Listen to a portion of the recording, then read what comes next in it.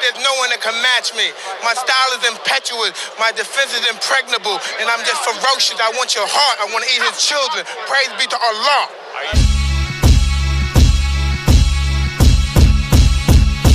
If there is a sort of interim fight or another fight, we welcome that. We'd love to see AJ back in the ring in May or June, and that'd be brilliant. It'd be great to go back to Tottenham or something like that. It'd be fantastic, wouldn't it? And have a sort of spring-summer occasion. We know we've got the Tyson Fury Dillian White fight at Wembley, which is massive sellout, which is fantastic. It'd be great to have another big British fight, and why not? Why don't we get a sort of British heavyweight fight, whether it's the likes of a Joe Joyce, or could we tempt even Daniel Dubois was here today. I know that they're looking at the Trevor Bryant fight, but I don't know whether it's a fight like that, or they go to America and think of one of the opponents there. Obviously Deontay Wilder, who knows what's going to happen with him, the likes of Luis Ortiz and Andy Ruiz. But if he's preparing sometime down the road for an Usyk fight, maybe a southpaw would be a good idea. And whether that's, I know Otto Wallin's thrown his name into the hat, and there's I don't think we want to see Charles Martin again, so maybe it's Luis Ortiz. That's a possibility. But I think that while he's obviously chosen to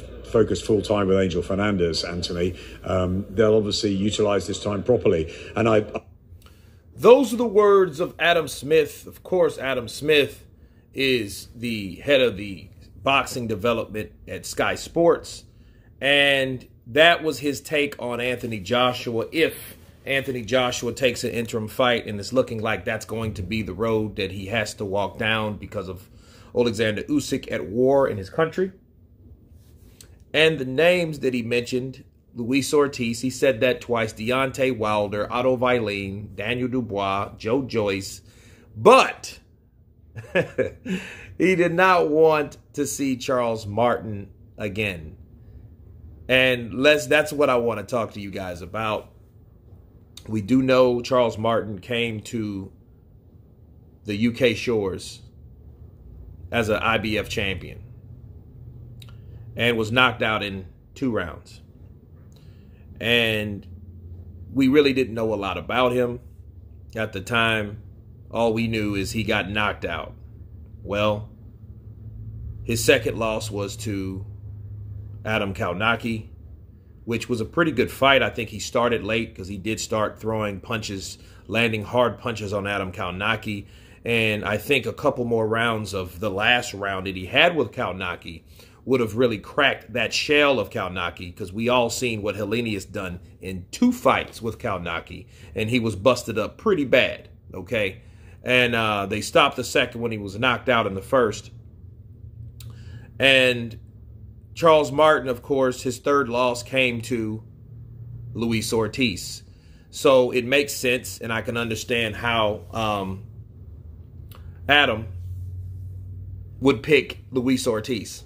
Because for one, he's the winner out of a heavyweight clash, the first heavyweight clash of the year. It was on January 1st, where Luis Ortiz took on Charles Martin, knocked Charles Martin senseless, standing on his feet. It was a very bizarre knockout, but those type of things happen. That's why boxing is the sport that I love, that I hate so much, because the type of things that happen in boxing are somewhat downright uncanny, okay? And Luis Ortiz is a southpaw. Charles Martin, I don't think is that bad. I think that, by now he's been hit by some of the biggest punches. Luis Ortiz made him look, I never seen him like that. When Luis Ortiz hit him, as you guys can see, that punch really did something to him. Like, seriously. Charles Martin, who wouldn't want to fight AJ? Andy Ruiz. If anybody that I would reject counterpunching Adam Smith would be Andy Ruiz, because he hasn't done anything.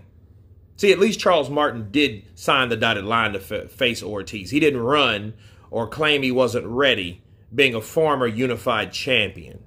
You get what I'm saying? So, I give Charles Martin credit over Andy Ruiz, someone like that, because at least he's active, and at least he stepped up to the plate. versus never getting out the dugout. Okay. So, but Adam Smith, being the head of the boxing development for Sky Sports, you know, has a lot of pull in what he desires and his preference for what fighter that he thinks. And if anything, you know, he has some influence over what he wants and what he doesn't want. So Charles Martin is out. Luis Ortiz, Otto Wallin, Joe Joyce, Danny Dubois, those guys are in the mix. You guys tell me what you think of Adam Smith saying that we don't want Charles Martin again over here. Tell me what you think. Of course, please subscribe. And you guys been Counterpunch. Peace.